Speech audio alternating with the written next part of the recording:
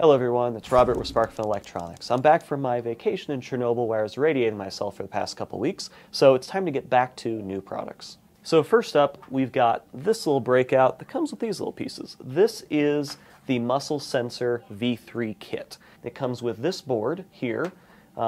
It's relatively small, you can see it there. It's got a couple connectors on it. And it also comes with these 6 pads that you just lift off the tape and then put it on your muscles. And then also this little cable that plugs into the pads and then plugs into the board. So this little kit makes it really easy to attach these pads to your muscle and actually detect them flexing. So if you want to use this kit to do some sort of control, instead of using a button or a switch or a joystick or something like that, you can actually attach these pads to a muscle and actually flex your muscle and control the thing that way. So we're going to try and do a demo of this next week. We didn't have any time this week, but I'll try and throw something together to give you an idea of what this acts like. And next up, we've got this little guy. This is an SM24 geophone. For those of you not familiar with a geophone is basically a seismic detector. It detects seismic activity.